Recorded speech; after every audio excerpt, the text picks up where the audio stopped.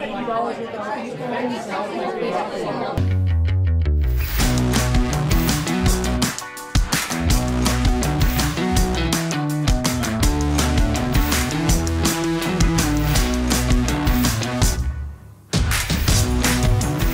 welcome to Cwic Show. Last year, 2020, streaming services accounted for a whopping 68% of all in-home viewing, basically doubling from the year before. Of course, we had COVID, we were in lockdown, we were hungry for entertainment. The problem is that as we've had this move culturally over to technologically over to streaming, we've never been in a position where we've had so much access for children to violent sexual content that is brought into our homes. This is something that the Parents Television and Media Council is a what would you call it, Melissa? Are you a watchdog over them or over the industry? Watchdog. Okay. You're a watchdog. And so we've brought on Melissa Henson, who is the Director of Communications and Public Education for the Parents Television and Media Council. Melissa, can you tell us what you do in your position and what your organization does? Sure. Well, the Parents Television and Media Council, we recently changed our name from the Parents Television Council to reflect sort of a broadening of our mission. When we started out, there were 4 broadcast channels, 5 broadcast channels, a handful of cable channels that were offering original content. And of course, the television universe has changed substantially in the last 20 years. As you cited it at the beginning here, 68% of video content was being streamed this past year. And the pandemic, I think, just accelerated this rate of change. More and more people cutting the cord, more and more people switching to streaming services. So the marketplace has really changed. So what we try to do is help to provide research to educate families about media harms, media content, so that they can make the best and most informed decisions about media for their own families. We also do some advocacy work. We've been pushing, for example, for better uniformity in the television rating system, better enforcement of broadcast decency laws, and so forth. My role with Parents Television Media Council, I'm the Director of Programs, so I oversee our research, I oversee our publications, and our advocacy work. Okay, and that's what we're going to get to. There's a recent report that you put out that I believe you put together on the streaming companies. Now, looking back, I remember when I was a kid, Melissa, it was just the time where cable was starting to come out. And I remember, I was the kid that grew up with the rabbit ears, right? The antenna. Yeah. And I had access to about 7 channels, maybe more if I could tune something in on UHF and get something else. But that's what that was what I had. And there were restrictions on that, right? There were guidelines, there were regulations from the FCC that said, hey, this is what is allowed over the airwaves, and this is what is not allowed. I remember going to a friend's house, my best friend, he had cable, right, early on. And wow, the programming was completely different, right? It was opened up quite a bit. We've now gone or are going through another metamorphosis, if you will, moving from the cord, as people call it now, moving from cable into streaming.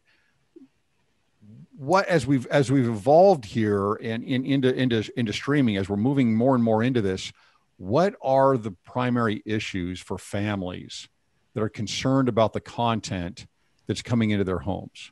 Right. Well, I think probably the biggest issue for families is that streaming services are unregulated. Broadcast decency laws do not apply to streaming services because they're not using the broadcast airwaves. And even though federal broadcasting decency laws don't apply on traditional cable, wired cable, because they're using privately owned cable lines to get the content into your home, content was still held in check mostly by advertisers. But what we're seeing on these streaming services is that there's no federal broadcast decency law that's applicable. And in many cases, there isn't even advertisers to constrain the content. And so what we're seeing is that there is very adult content on these streaming services, a substantial amount of mature rated content, significantly more sex, violence, profanity than families are probably used to seeing, even on cable television. So here's a question. This comes from complete ignorance on my end. When I'm pulling up something on Netflix or Hulu or Disney, whatever it might be, and I see a TV 14 or a TVMA, who regulates that then if it's not the FCC? Who is putting in place that rating on that show? So it's the same with the streaming services as it is with the broadcast networks. So there is, for the TV industry, no equivalent of the Motion Picture Association of America. So there is no independent ratings board or ratings body. The MPAA with motion pictures, there's a sort of an anonymous board of people that review these films and supposedly applying a set of objective criteria. They're giving the ratings to the movies. There is no TV industry equivalent. It's basically each network deciding for themselves what the program should be rated. And in the case of streaming services, it's the same thing. They are rating their own programs. The problem that we're seeing is that there's very little consistency in how those ratings are applied across streaming platforms, and even sometimes within ratings platforms. So you have one standard for broadcast and cable television, and often a very different standard when it comes to these streaming services. And sometimes they use a different combination of letters than you're used to seeing. So on broadcast TV or cable, you're used to seeing G or TVY7, you're used to seeing PG, PG-13, and so on, or TV-14 rather. On the streaming services, you may see AC for adult content, or you may see SL for suggestive language. So many of them are coming up with their own content descriptors, their own ratings. Some are only using age-based ratings. Some are using a combination of age-based ratings, content descriptors. So it's sort of all over the map. So there's no real way to know what's coming up. I mean, I can see a rating, but I have no idea what's going to be coming through that show. Right. But although, in fairness, I will say, I'll give them a little bit of credit for this, which is we have found in general that the ratings are probably a little bit more strictly applied on some of these streaming channels than we've seen in the past on broadcast and cable. So they don't have any qualms about using the TVMA rating, for example, because they're not worried about scaring off advertisers with that MA rating. So they use that MA rating pretty freely and pretty liberally. But if you see that MA rating, you can pretty much guarantee that this is adult content and you don't want the kids in the room. So let's talk about access a little bit here. The president of your organization, Tim Winters, said the following. He said, for parents who are working tirelessly to protect their children from graphic programming, the challenge has never been greater. It is no longer a matter of knowing what is on a handful of broadcast or cable networks during a given time of day. Yeah. Launching any one of a dozen streaming apps gives a child instantaneous access to a virtually unlimited catalog of programming. It is not feasible or realistic to expect a parent to be familiar with all the available titles on any one streaming service, let alone the content on each of those titles. Now, of course, when you couple that with phones and the mobility and mobile devices, this is a Pandora's box here to me. I mean, how can you possibly keep up with all this? Next month, there might be another streaming service or another app that allows you to have certain entertainment. How do you keep up with this? It is so challenging. It is so hard. And especially, as you point out, when you add mobile phones to the mix. And because a lot of, when I was in school, my mom would send me to school with a quarter in case I had to make an emergency phone call. You don't have I remember those days anymore, right? Yeah. So parents are giving their kids mobile phones so that they can be contacted in case of an emergency. But having those mobile phones means, for one thing, kids have greater access to content than they've ever had before. Much of that content is being viewed outside of the purview of their parents. It's extremely difficult to monitor what your kids are watching on their mobile devices. And a lot of times, the mobile companies, mobile providers will provide incentives. So for example, if you renew your contract with Verizon, you get a free year of Disney Plus, or renew your contract with AT&T and get a free year of Netflix. So these streaming services are often being bundled in with mobile plans to incentivize people to re-up their contracts, get an unlimited data plan. And so when you bundle these things together, it's extremely difficult for parents to stay on top of it all. So here's a question. Maybe this is beyond the scope of what you guys do. I don't know. But how do we know how much this is affecting kids? Do we know, is this, obviously, I mean, just from common sense, as part of the title of your report that we're going to get to here, as parents, we can say, well, we don't want certain content getting to them, but do we know how much this screen time is affecting the kids and the content, apart from just saying more of it is getting to them? Do we know the results of that? Well, this is all relatively new in human history. And there isn't a great deal of academic research that I'm aware of that's looking specifically at the phenomena of streaming video. We do know, however, that kids have spent more time online in the past year than ever before, because in addition to having outside of the home activities curtailed because of the pandemic, you can't go to soccer practice or swim meet or go to the movies or go to the mall. So they're staying home. And what they're doing at home is mostly playing games, streaming video. They're engaging on social media. So they're spending a tremendous amount of time online. We can extrapolate from past research on how kids are affected by TV content. So for example, we know that kids who are exposed to higher levels of violence in the media are more likely to behave violently. And we know that those terms are not only, those effects are not only immediate in the short term, but also long lasting. So longitudinal studies have found that people who were exposed to high levels of violent content as children were more aggressive even as adults. We know that kids who are exposed to high levels of sex in the media are likely to initiate sex at a younger age. They're going to be more sexually active. They're going to have more sexual partners over the course of their lifetime. They're likely to expect higher levels of sexual activity among their peers than kids with less exposure. So I think we can assume the same holds true for kids who are exposed to streaming media content. And as I said before, some of the streaming media content these kids are being exposed to is far worse than, the content that these studies were based on, would have been much tamer compared with what kids are seeing on streaming media today. So you're saying it matters? Yeah, absolutely, it matters. Yeah. Yeah. You guys had made the comment, your organization, that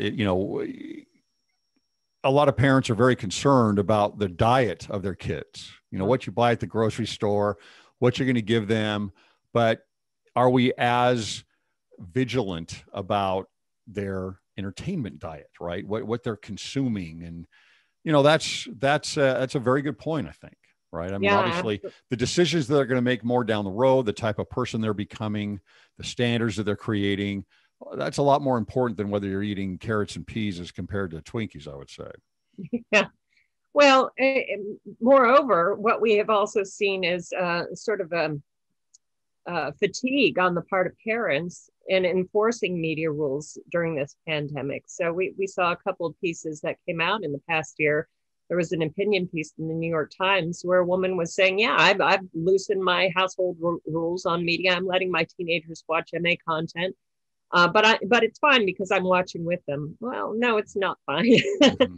Mm-hmm. What the research shows is that a parent can mitigate some of the harmful effects, but mitigation is not elimination, right?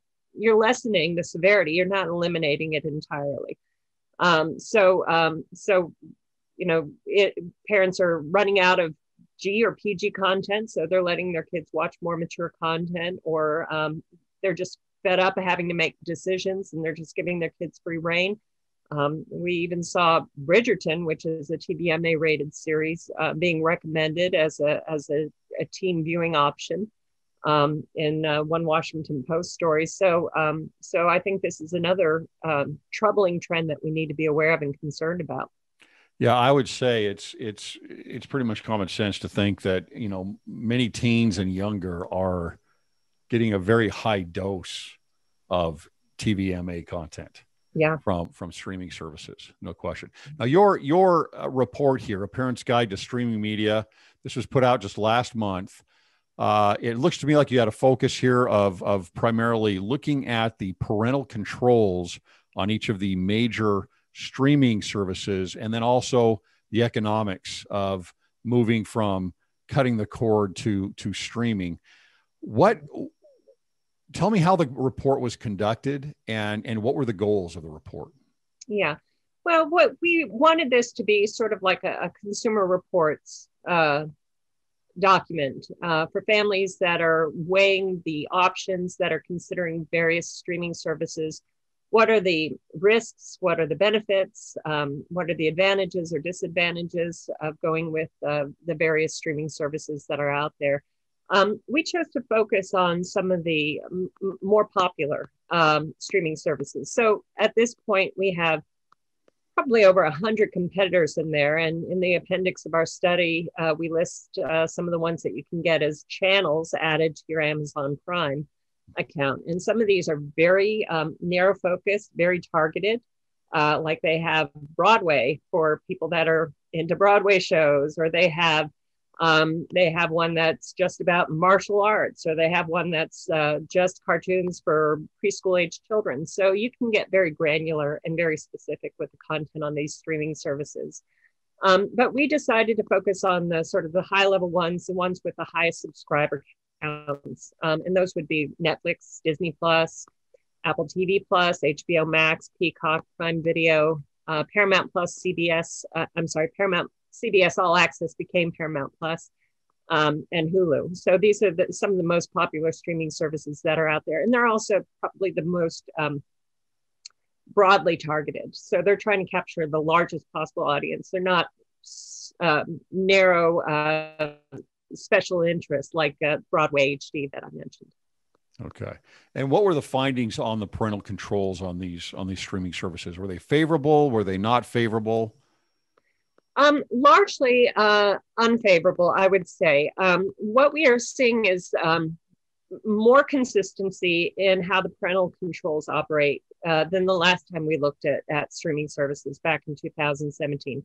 So they all seem to be moving in one direction, which is a combination of PIN restricted access used in combination with age-based ratings.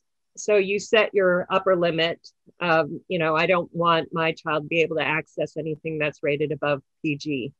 And for you as an adult, if you want to watch something that's above PG, you have to enter a PIN code in order to access it. And this seems to be the most common arrangement for the parental controls.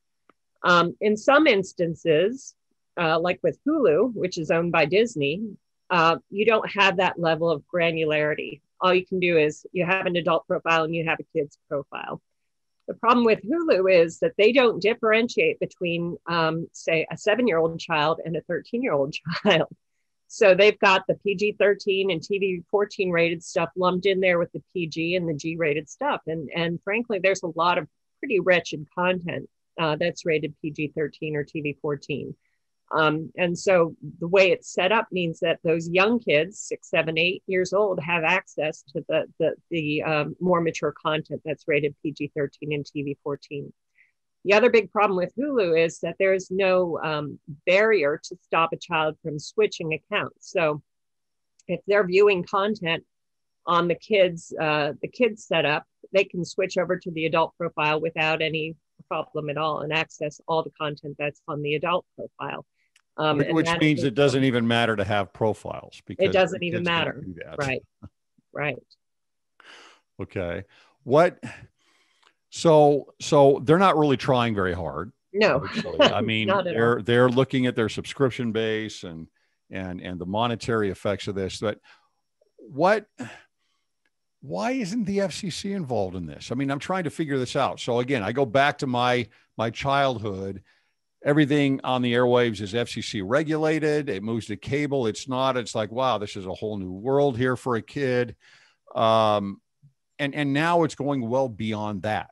right? I mean, it's kind of like saying, okay, well, since someone is paying specifically for this service, they should be able to get whatever they want. That'd be a very libertarian approach to it. And it's like, okay, you're an adult, you're buying this, great. But the argument against that, obviously, is again what you said. I think is the parental fatigue. I don't think there's any way that parents are going to be able to keep up with this. I don't see how you're going to be able to. I think that society with the broadcast TV said, we're going to protect the innocence of kids. And then it was done when cable came around. Is the FCC ever going to get involved with this?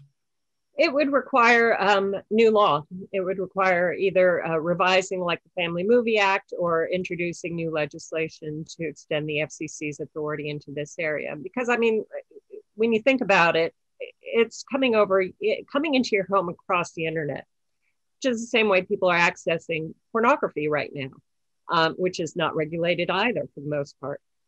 So there's very little precedent for the FCC to get involved in this sphere. Our Netflix then, since it's streaming, our Netflix, because you're not really going on, you're getting it through Wi-Fi at home, but our Netflix and Hulu and Amazon Prime, are they all protected by Section 230? That's getting a little bit beyond my level of expertise. Okay. That would be interesting to see that, because it's, the porn sites and the social media companies, they're all protected by Section 230 from civil litigation. Yeah. Anyway, okay. So is there I will say though, there is not very good precedent, even in, broadcast television, cable television, movies, for holding content creators accountable for any kind of impulses that they might inspire. So you may remember the court case involved movie Natural Born Killers, where some copycat criminals said they were inspired by that movie, and the courts rejected that. So no movie has ever been held accountable for inspiring violent acts. So I don't see any civil liability for these streaming companies for the content that they're producing and distributing. Okay. So what about in Congress? Is there any movement there at all? Any initiatives that are being pushed forward for FCC getting involved with streaming media? We haven't seen any movement on that front. What we are hoping to see is, you may have heard or be familiar with a company called VidAngel, which provided a layer of protection for families, content filtering. So you have your Netflix subscription, and then you add VidAngel on top of that existing Netflix subscription. So Netflix is getting their money, but the VidAngel filtering allows an added layer of protection. So what they do is they allow you to skip over content you don't want your kids to see. If you are sensitive to violence, you can skip over the violent content. If you're sensitive to foul language, you can skip over that. But Disney tried to sue and put them out of business. So we have seen some movement toward updating laws that allowed for content filtering, but haven't been updated, haven't been looked at since the advent of streaming video. So we're looking forward to Congress maybe moving forward on updating those laws to allow parents to filter content. Now, your report also had a ranking of the different services and how well they protected families through this type of filtering and parental controls. You have Netflix here at the top. Why do you have Netflix? I mean, that's good to know, because I think aren't they the most popular? They are, okay. Although I think they missed their subscriber targets for the first quarter of this year. Netflix has some hugely problematic content. So we're not saying Netflix is a good actor or good good company in terms of corporate responsibility. But right now they have something that most of their competitors don't have, and that's the ability to block individual titles. So in addition to being able to say, I don't want my child to watch anything that's rated PG-13 and above, you can also say, oh, but here's this PG rated show that I have a problem with. And you can block that program as well. Or if you set your parental controls to TVMA and above, you can say, I want to block these specific individual titles from my child. So that's an added layer of protection that we hope the other streaming companies will copy. Now you've got Hulu here as the worst. Absolutely the worst. Why are they the worst? Yeah, so as I was mentioning before, the problem with Hulu is that they basically have an adult profile and a kid's profile. And you can move freely between the two. You don't have to enter a PIN code. You don't have to overcome any kind of barriers or obstacles if you're in a child viewing profile to switch over to an adult profile. Not only that, they don't allow you to select your rating threshold. So a 7 or 8 year old child who's watching Hulu can access stuff that's intended for teens. And there are no parental controls that allow you to get more granular with the ratings. Yeah. So again, you got to ask yourself, how kid friendly is Disney? Right. They're the primary owner, isn't that right, of Hulu? That's right. Right. All right. Okay, so you have some best practices that you're trying to set up here, a guideline of best practices. Let me go over each one of these things and have you respond to each of these. You're looking for reliable gating blocking technology measures. That goes beyond, as you said here, just a separate profile. Right. So, the ability to not only block individual titles, which Netflix has done, it would also be worthwhile for these streaming services to add the ability to block entire categories of content or entire genres of content. Speaking for myself, for example, I hate horror films. I will never voluntarily watch a horror film. My wife. Yeah. I don't even like to see the posters on Netflix. So I would like to just eliminate that category. I don't want to have to deal with it. And parents should have that level of flexibility and control over the content coming into their home. That one seems like a tough one. I think that they're wanting to show you everything so that to entice you. That one seems like tough. Okay, here's the next one. Consistent application of age-based ratings. Well, right. So consistent applications, that seems to me like you have to have either a self-regulating organization, or you have to have the FCC involved with that. Otherwise, how is it going to be consistent? Well, there should be an agreed upon standard of, what does PG-13 mean? So, for example, we did a study about a year ago looking at Netflix, content that Netflix is targeted to teenage viewers. And you will hear more F words on a TV 14 rated Netflix series than you would see in a PG-13 rated film in the theaters. So with the MPAA, their upper limit is 2 F words before they bump that rating up to an R. Mm-hmm. There is no such standard on the streaming services. So you may hear multiple F words on a TV-13 or a TV-14 rated series on Netflix. So there needs to be an agreed upon standard. Okay, that's it. Well, and again, the way media is being conflated here, it's, people are streaming their movies now at home as well, even new releases, and it would be nice to have something consistent all the way around. Right. Theaters are kind of going by the wayside right now, it seems, although my wife and I still like to go when we can. But all right, so then you've got in here, you're asking for Congress to update the Family Movie Act of 2005 to include streaming media platforms. What does the Family Movie Act of 2005 do to protect families? So the Family Movie Act was created on the heels of DVD players that were out on the market that enabled you, like if you're watching Titanic, for example, and you want to skip past the nudity in Titanic, these DVD players would allow you to do that. And the studios tried to put them out of business. The Family Movie Act was created to say, no, once you purchase the movie, you have control over it, and you should be able to skip past content you don't want coming into your home. So that same principle should apply with these streaming services. You should be able to skip past content you don't want coming into your home. But unfortunately, it doesn't cover the streaming services, and the studios have tried to shut down efforts at content filtering. And again, is there any initiative in Congress to try and get that done? Yes, I believe there are plans to introduce an update to the Family Movie Act, but we'll keep you posted on how that progresses. Okay. Last one here. You've got the Federal Communications Commission must revisit and renew the promises Congress made to parents when it passed the Child Safe Viewing Act. What does the Child Safe Viewing Act say? Yeah, so the Child Safe Viewing Act, again, was it was supposed to be a common sense measures to protect children from harmful media content.